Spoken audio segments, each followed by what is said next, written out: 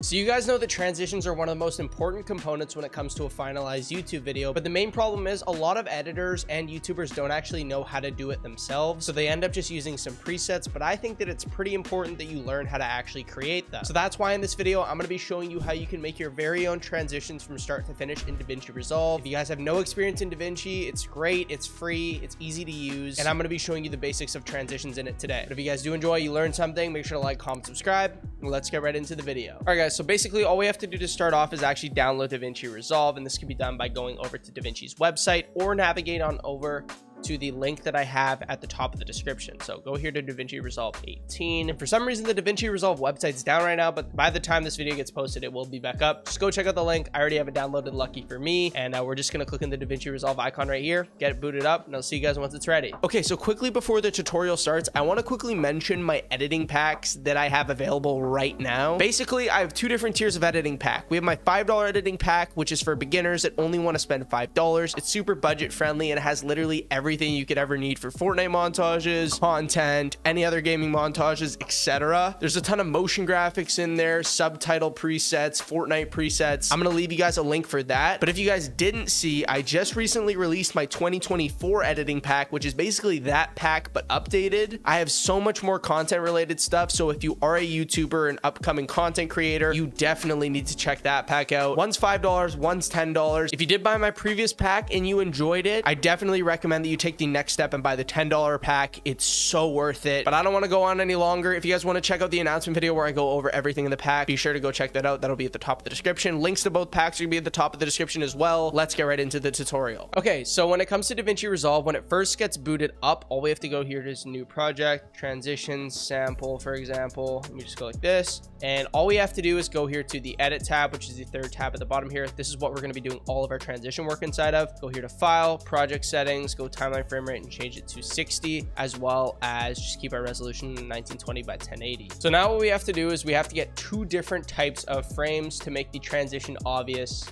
If you're editing your own YouTube video, you'll have some sort of transition from like one scene to another, or you talking to you kind of being like face cam or gameplay or something like that. I'm going to drag in a clip right here, and then what I'm going to do is I'm going to drag in another clip of me talking kind of in a different location, so we can see just based off of these two videos we have two different settings. We have this one, we have this one, so they're pretty noticeable frame changes, so this should be super easy to execute when it comes to our transitions. Now when we actually have our project file laid out, like let's imagine we have our final video here, but we're going to focus on a small segment that we're actually going to be transitioning through. So we can see that we have me sitting down at my desk kind of like I am right now, waiting to talk, and then we also have me in front of my desk. So two very different scenes. It's going to be visually easy to tell the difference, but let's just pretend in the video these are two different scenes of me talking. So like we can see, if we actually press play, we can see there are two very different scenes right here in terms of, you know, visuals. So what we're going to do is we're going to pretend like in a video, we don't want it to be,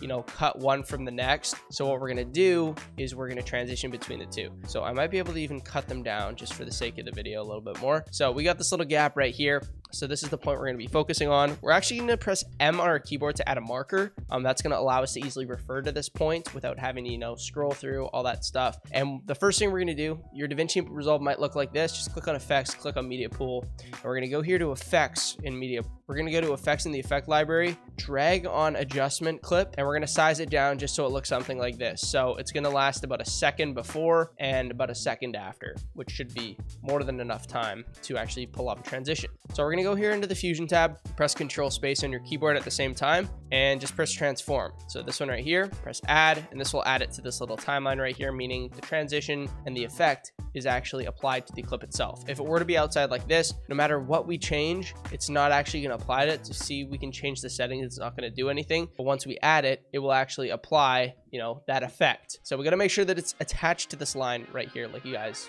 can't see. So starting off, what we're going to do is we're going to go to that middle point. We're going to go back to the Fusion tab, and we can see that that point is actually right here. So frame number 76 is indicated as at this counter right here. So there are three different types of transitions. There's zooms, position, and rotation. I'm going to be showing you position and zoom, and then rotation is the same process. You guys should be able to figure that out. So size, for example, which is going to be zoom. Let's do a zoom in first. So in order for a transition to zoom in, obviously it has to move towards towards a greater value once it gets towards that center. So what we're going to do is, being this separation right here, we're going to come to the frame before where we have the marker. We're going to keyframe on a value that's zoomed in. So let's say 1.4.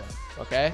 Now, in order, if we were to kind of inverse that value as we zoom in, obviously as that next frame comes in, it's going to be a little bit zoomed out. So we're going to go to that first frame, the middle point. We're going to change this to something a little zoomed out, 0.6, let's say, which is the opposite. So if we add 0.4 to zoom it in, we'll subtract 0.4 from 1, if that makes sense. 1 being the default value. So we go 0.4 on the left, 0.4 on the right, if that makes sense.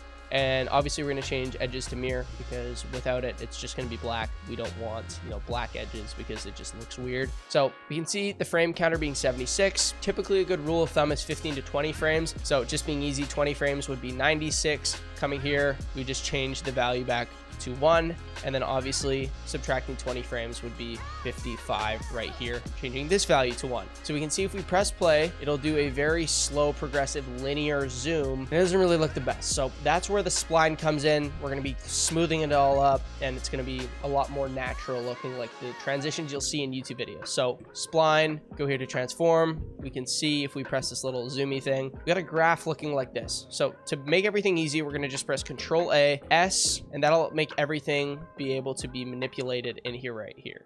So we're just going to go like this, and while pressing shift on our keyboard, we're just going to drag this over, and then what we're going to do is we're going to drag this one down, we're going to drag this one up just like that, and we're going to drag this one over as well. And that'll make the graph look something like this. A nice progressive zoom in, it kind of whips it through, and if we want it to be less harsh, we can do something like this. So obviously, the more frames that you have, the more progressive and slower the zoom in will be. So you guys can adjust the frames if you want. You can make it 10 frames, 15 frames, 12 frames, literally doesn't matter. Just try to make it even on either side. That's just kind of my recommendation. But yeah, that is a zoom transition. Now let me just get rid of this one. Now let me show you how you can use blur mode curves now. So for example, just do the same thing, Control Space, add blur mode curves, and we're gonna drag this in here. Blur mode curves is my favorite by far. I would highly use that, recommend using that, not transform if you can. Transform is free, it comes with Davinci, but showing you guys how to do transitions position wise now. So we're gonna do X transitions, Y is the same process. Go to 76 and 75, add a keyframe to shift X and shift Y. Starting off, we're going to make our value on 76.5, and then on the left side, we're gonna make it -0.5. And then 15 frames before, which would be 60, we're gonna make it 0. And then 15 frames after, which would be 91, we're gonna make this 0 as well. So it'll look like this. Swipe over, we're gonna wrap these two. Super easy again. We're gonna go into spline. We're gonna graph edit the exact same graph basically that we had before. So something like this should be good. And once we have that down, we are basically set and good to go. So just like that, swipe, boom. See how blur mode curves has a little bit of a blur versus transitions doesn't? Transform, sorry, not transitions. That's a big pro of blur mode curves in itself, and zooms are the exact same thing. I'm gonna have some presets down below that you guys can look at the settings for. I don't recommend using them because I want you guys to be able to make your own transitions and presets, so make sure you go do that. If you want to refer to them for settings or even just use them as presets, you can. I'll have those in the description though for you guys to use for 100% free. If you guys did enjoy the video, you learned something, make sure to like, comment, subscribe. With that being said, we're super close to 100,000 subscribers, and I think 75% of you guys that still watch my videos are not subscribed yet. Do so, it helps me out a ton. But I will see you guys in a future video on the channel, and yeah, peace out.